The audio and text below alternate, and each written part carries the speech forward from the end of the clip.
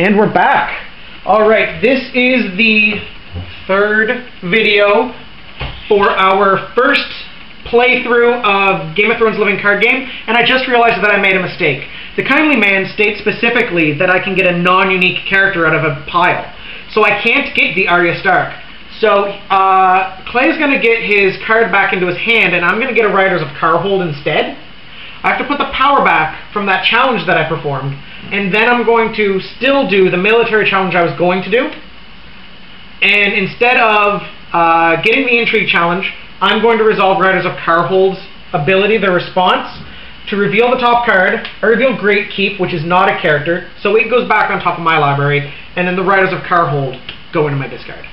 All the rest of the turn stays the same. I'm just at 11 power instead of 12 at this point. So we're going to plot them.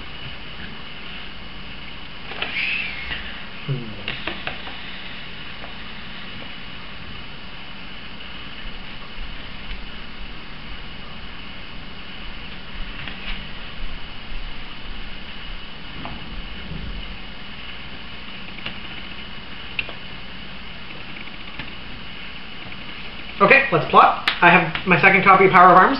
City Besieged. Okay. Dreadfort. Yeah. My plot, City Besieged. When revealed, choose and discard a card from play one location with a printed cost X or lower. By each player with Fable. I have to discard one of my own. Probably the Shadow Black Lane. X is the number of city plots in your pile. I have 3 used at this point, so I could destroy the cost 2 of... yeah. 2 of the Dreadfort. And then destroyed my own Shadow Black Lane. Okay, so we didn't determine initiative winner. Clay wins at 4-1, so Clay gets to choose who's going first. I will go first. That's what I figured as much. So we're going to go into draw step. And keep trying to count gold. Yeah, counting gold is a lot of fun. Ooh, I drew my Great Keep. That's amazing. Alright, sir, you get to marshal. So 4 and then 1 from the gatehouse.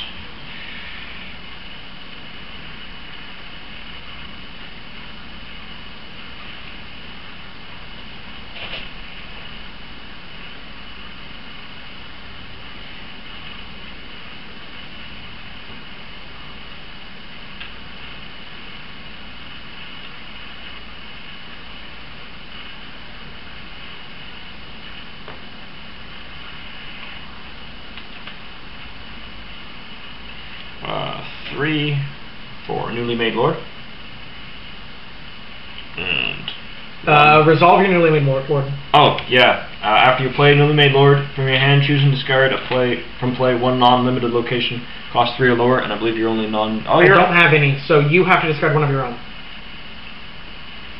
Okay. That's a bad idea, but whatever.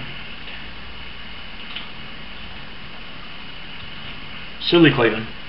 Yeah, that's why I should have 1 gold remaining. I paid a gold in there for Distinguished Boatsman, so I have 5 total. 1, 2, 3, 4. Yeah, we're good. Okay, fantastic. So then I'm going to go. I count 4 gold. 1, 2, 3, 4 gold. I'm going to spend 0 to play Great Keep. Choice.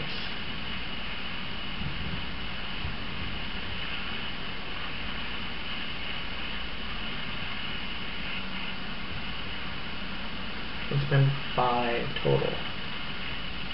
So I think I'm going to go with 2 gold for another copy of the Flayed Men.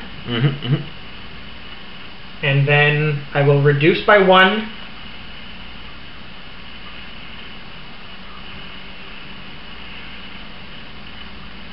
Yeah, and spend 2 gold to play Damon Dance for me, who is a unique House Bolton character.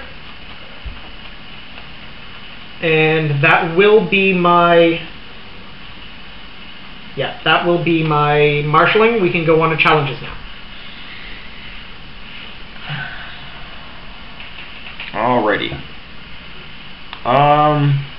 The Frozen Solid is the 3rd non-character. It was the 4th. The 4th? Okay. Yeah, the Dreadfort was the 3rd. Yeah.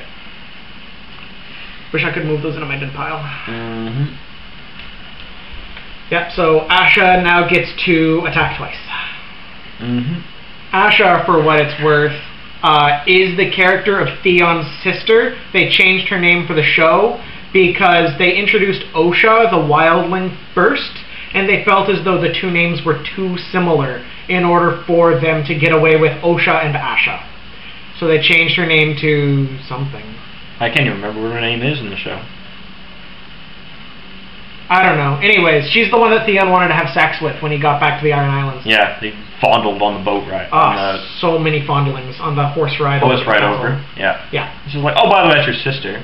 Yeah, it's amazing. Just random incest. Okay, so challenges. Challenges. All right, I'm going to. I was trying to buy you time, by the way. Oh, much appreciated. I'm going to challenge. I think I'm going to do a. I'm going to do a power challenge. A power challenge. Oh my. And I think I'm going to power challenge for a lot. For a lot. That's great. Going to power challenge for. Go for 9 currently. 9. Okay, and you have 1, 2, 3, 4 that you can boost, so that's up to 13. Well, then I'm going to defend for 14. Well done. Alright, so I will not resolve the boosts on that one. I will do a military challenge for 7 between the boatsman and Asha, who now no longer kneels. 7, eh? Let's think here. No deadly or stealth or anything, right? No deadly or stealth. Fantastic. Okay. Okay, so unfortunately, it looks as though the camera turned off about halfway through the challenges phase of that last turn. So let's go over briefly what happened, and we'll discuss the end of the game. So Clayton was in the middle of an intrigue challenge with his Asha Greyjoy. I did not defend that challenge, or? Yeah, you declared no defenders. I didn't defend. Yeah. My Sansa Stark got discarded to claim, and then he performed a military challenge, which I again didn't defend, and my Flaydeman that I had in play that was Nelt got discarded to his claim, or killed to his claim. I then did my challenges. I performed an intrigue challenge with Damon Dance for me, which was opposed, but I was victorious. Yep. He discarded a couple of cards, and then I did... the Spar was killed to deadly on the intrigue Yes, challenge. that's right. My character had deadly, and he lost his character. I then did a military challenge with my Northern Cavalry flank, which was unopposed. I took my power for unopposed, and I cost him 2 characters.